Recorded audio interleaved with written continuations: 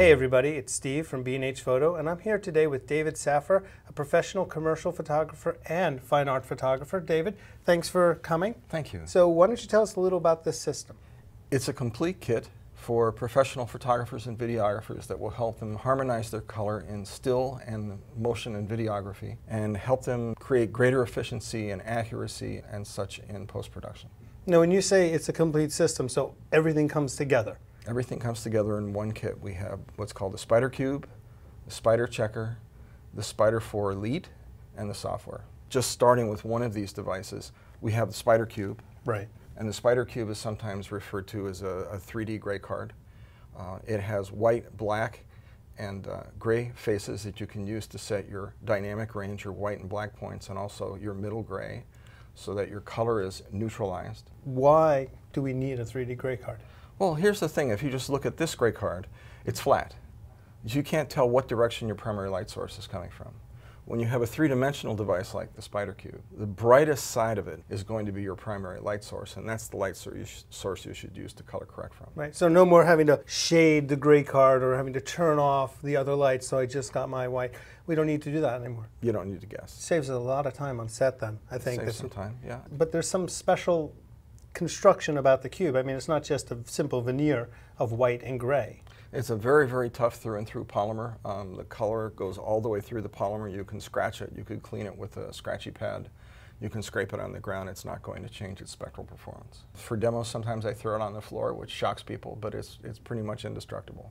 That's really nice to know, because gray cards, you're replacing them every 6 months. They get dirty. This is really durable and nice. And it's got a little light stand adapter on the bottom. It has a tripod mount, a 1/4-20 on the bottom.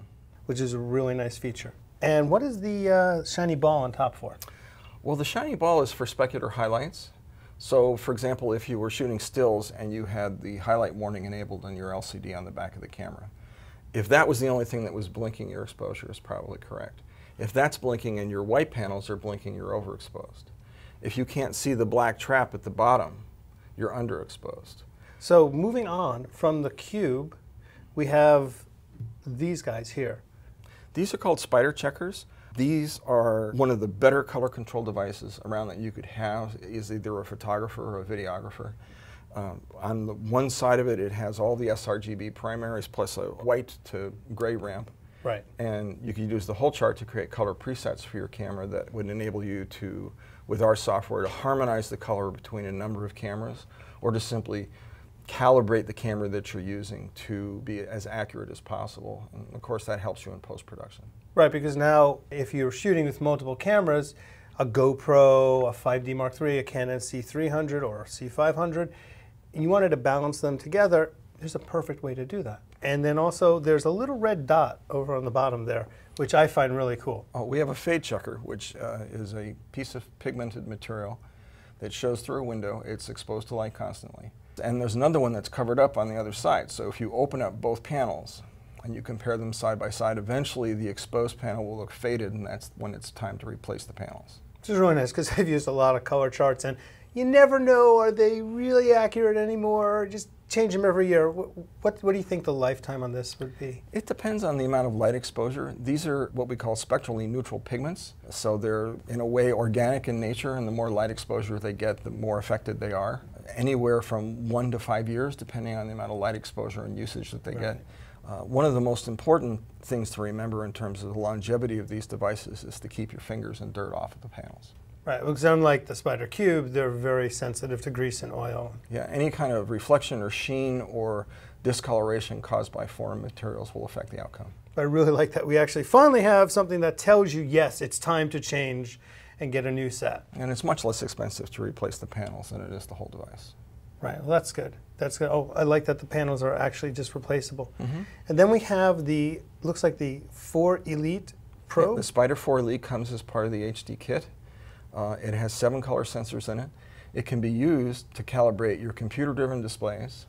It can also be used to calibrate your video-driven reference displays and field monitors. So for example, you can calibrate a desktop display, a reference monitor. You can even calibrate some of the Atomos displays. So if you've got a cage on a camera and you've got the Atomos mounted in the field, you can also calibrate that device with Spyder technology, which is licensed to Atomos. And I like that because I've never actually used it, but that's a physical probe that we're putting on the screen. Yeah, it has a grid or lens on the back side of it. You place that flat against the screen. You attach it to the computer. You run through the test patterns of the color patches.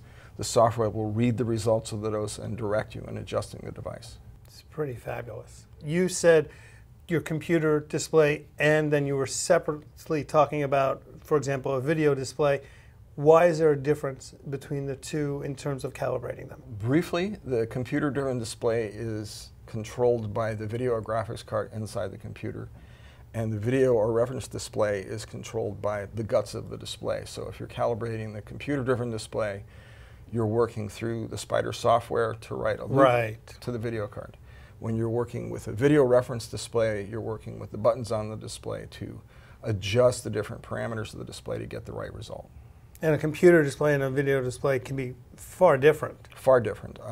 Typical video reference display right now, a lot of the ones that I see in use are running at Rec 709, which is a slightly clipped version of sRGB. But there's a lot of desktop computer displays that are running Adobe 98. So what people are doing is they're editing on their computer-driven displays, and then they have a third display, a video reference display, so that they can see what their final output is going to look like before they release it. So that's just one example. And another example might be if you're working on something and then you're sending it to another place to do finishing work, you want to be able to maintain a consistent look throughout and have them see what you're working with. Yes, you do. So this all comes as one kit, you were saying? It's all in one kit for the first time this year. So we get the Cube, the color charts, and the Spyder 4 Elite Probe. So that's the new DataColor SpyderHD. David, thanks for coming down and spending the day with us. Thanks very much. And I'm Steve from B&H Photo, and thanks for watching. Whether you're a hobbyist or a professional, B&H has the answers to your questions. Experience a world of technology at our New York City Superstore. Connect with us online or give us a call. Our staff of experts is happy to help.